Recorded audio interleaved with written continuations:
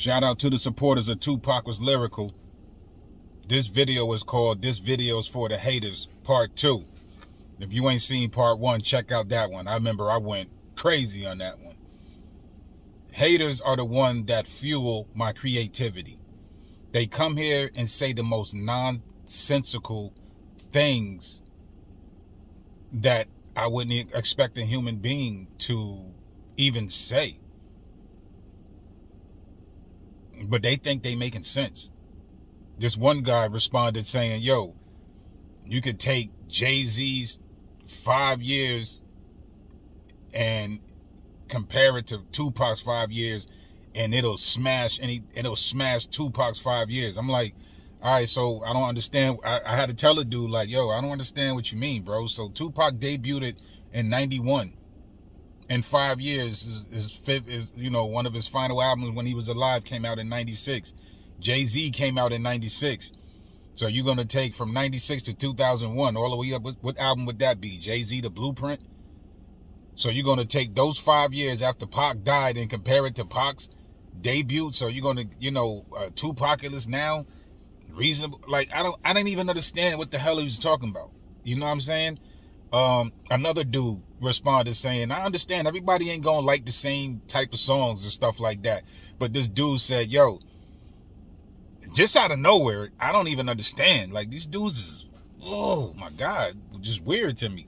But the dude just came out and said, What's Your Phone Number is a whack song. It's whack. And I was just like, I think the song is pretty dope. The way Tupac was flowing, the way Danny Boy was killing the hook. They had the real conversation at the end. And on top of that, it's a Prince sample. Like, there's nothing whack about it. But that was his opinion. You know what I'm saying? That's his opinion. And I said, you know what? I said, besides, I don't care about you or whoever else that don't like the record. It's a classic. So when he seen the comment, he said I was in my feelings because he stopped that when I said, I don't care about you. Didn't finish the rest of my sentence. The rest of my statement directed at him. He stopped right then and there. Then another guy came here and tried to argue with me about Tupac not having the first hip-hop album in the hip-hop culture. And I already mentioned that 𝙀𝙍𝙏𝘾 and the Fresh Prince, arguably had the first hip-hop album. But it was due to that especially back then in 1989, they had so much music that they had to reduce an 89-minute album to a 75-minute album, and they had to package it as a double LP. It wasn't necessarily intended on being the hip-hop's first double album. It just happened like that. Tupac, when he first titled his album 𝙒𝘼𝙏𝘏𝘾, he wanted it to be a double album. That was his intentions. So he would have been the first hip-hop rapper to make a double album. That was his intentions. It wasn't made by accident. Even though I don't disregard what 𝙀𝙍𝙏𝘏 and Fresh Prince added to the hip-hop culture with that album, He's the DJ and I'm a Rapper, being a double LP. But when you read it, when you research it, it was just it was just so much music that they had to cut it down, and some songs didn't even make the album. But getting back to the hater, I'm trying to give him facts, and he just coming with the BS. Somebody else called me a Tupac groupie. I'm like, oh man, like, why are you here? My man was telling me that some people get paid to be like that. Even if somebody is getting paid to troll, I couldn't do that kind of job, man. I couldn't do that kind of job. I wouldn't be able to rest that night because I got integrity. You know what I mean? Somebody's trying to put out some meaningful content about whoever, even about their selves, their lives, or about some other artist that they appreciate, or something in the historical context, something that these people are trying to do. You mean to tell me that somebody is being paid from YouTube or some bots, to actually troll the person that's trying to put out meaningful content? That's what we doing? Even if that's true, you guys are weirdos if you're doing that. Even if you would just show me your paychecks, I'd probably be like, God damn, that's how much money you getting paid to troll niggas? God damn. But I would still look at you like you a fucking weirdo. Because I have to ask you, do you appreciate what these people are trying to bring to the public? Then top it all off, then this guy said, I said, yo, over here on Tupac Was Lyrical, we defend Tupac's lyrical legacy. He said to me, what gives you the right to defend Tupac's lyricism? Come on, man. Anyway, let's get into these 3 verses right here.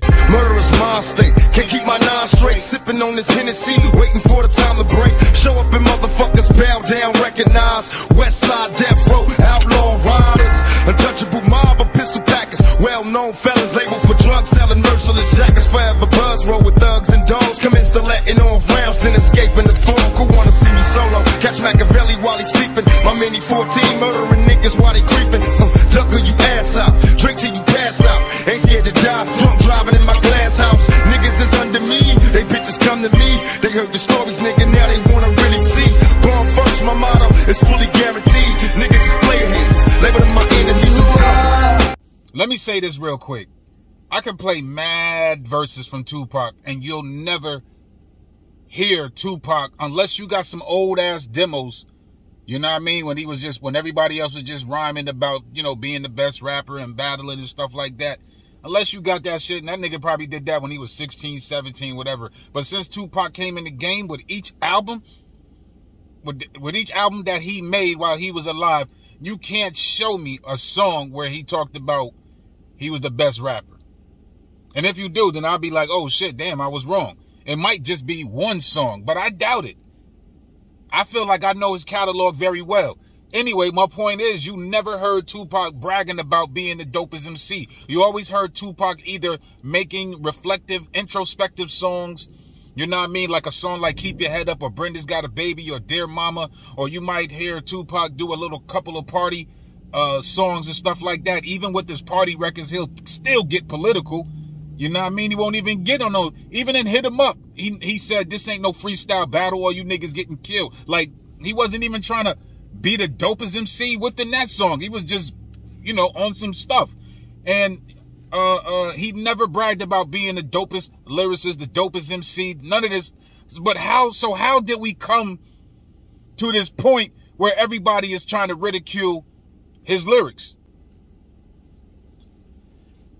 So how did we get to this point where a person that never bragged about being the dopest MC, but you want to hang on his every word, and like only thing Tupac talked about is Hennessy and enemies? Like, why? He never put himself there.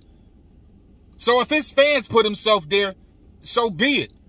But you people, you fucking haters, you need to be real logical and think to yourself like, yo, why am I mad at Tupac? Now let's get into this second one.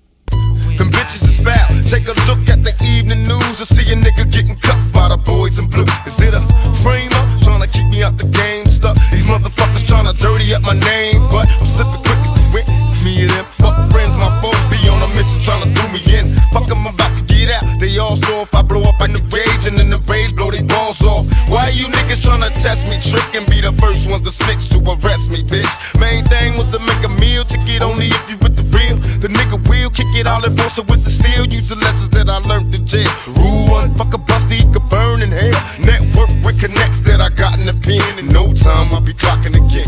When I get free. Again, even in that verse right there, you ain't hear shit to say. You ain't hear shit about Tupac saying I'm the dopest rapper. Nothing. Everything he spoke about was his life. Everything he spoke about just now was what he was going to do when he come home from prison. Speaking about his life. Nor did he say Hennessy in that motherfucker. But nah, y'all niggas just want to discredit Tupac for whatever freaking reason. Idiotic, bro. Idiotic. Calling all wrong and phony rap stars to think they got me. I'm on some Superman shit now, they shouldn't have shot me.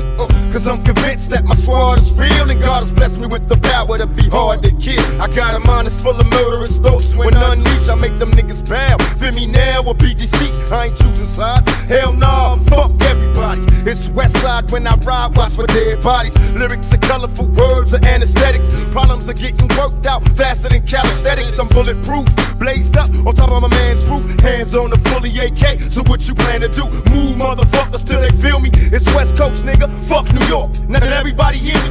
You shot at my homies, now I'm a blast. Screaming thug like motherfucker when I pass.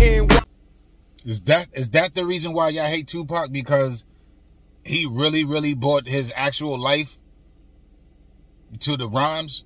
You know what I mean? To the bars?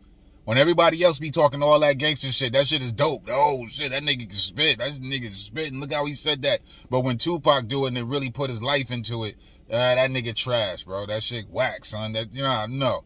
Even there was a little part in there in this rap where Tupac said, on top of my man Roof, like, he was, you know, a little bit of that fast rhyming shit that he used to do, like on his first album, I think on the song Young Black Male, and a couple of other joints, you know what I mean? It came out a little bit. On top of my man Roof, like, but anyway, he said, I got murderous thoughts and all this other shit, like, you know what I mean? This is the dude, it was just, his mind state changed after the rape, after the shooting. His mind state been changed.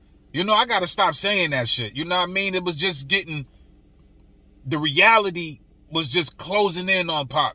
As much as he was trying to love his people, the reality, it was like, damn, I only can help those who want to help themselves or those who seem genuine, because I don't know who to fucking trust. When you hear the story, when 𝙒𝘼𝘏𝘃 pulled up on Pac, and 𝙒𝘼𝘏𝘃 was like, yo, Pac, it's Mo. And he said Tupac just looked up at him and turned his head right back and waited for the light to change and pull off. That shit hurt at 𝙒𝘼𝘏𝘃. But 𝙒𝘼𝘏𝘃 even said, now this is what I'm talking about, because he could have took that shit and ran with it and started shitting on Pac. You know what I mean? And then I probably would have been like, yo, 𝙒𝘼𝘏𝘃, you don't even understand where Tupac is coming from. But I don't have to do that because 𝙒𝘼𝘏𝘃 knew exactly where he was coming from. Now, it's crazy that a lot of other people don't, or they just don't care. 𝙒𝘼𝘏𝘃 worked with this dude, gave him Temptations, gave him Straight Ballin', gave him If I Die Tonight, Running from the Police. You know what I'm saying? Gave him a few tracks that they worked together, bro. Even Tupac, yo, Mo B, I ain't trying to hear that shit, man. You know what I mean? Shouted him out. That shit hurted 𝙒𝘼𝘏𝘃 when Tupac just looked at him. That was his last time seeing Tupac. But he said he understood what that brother was going through, man. He understood. Why the haters don't understand that? Like, real talk, why y'all so mad at a dude that died 27 years ago? You know what I'm saying? Like, it's crazy to me, bro. Y'all are really mad. Y'all really hate Tupac, bro. Or are y'all paid trolls? I don't know. Even if you're paid trolls, you're weirdos. But if you're not, you're insane. Why do you hate a person that died 27 years ago? What did he do to you? So we just neglect, we just disregard everything that he tried to do, everything that he said. Him busting at the cops and saving the brother's life, that don't mean nothing. Him checking up on this little girl that got mauled, that got attacked viciously by a pit bull, just popping up on him and paying the hospital bills, that type of stuff mean nothing. Him representing, speaking up for Yummy Sandiford, that means nothing. Him talking about Latasha Harlins, that means nothing. Him speaking up for Geronimo Pratt, Mutulu Shakur, Asada, all those brothers from the Panthers, that mean nothing. Him telling us to unite, you know what I mean? All that stuff means nothing. All that shit gets thrown out the window because of the last final days of his life.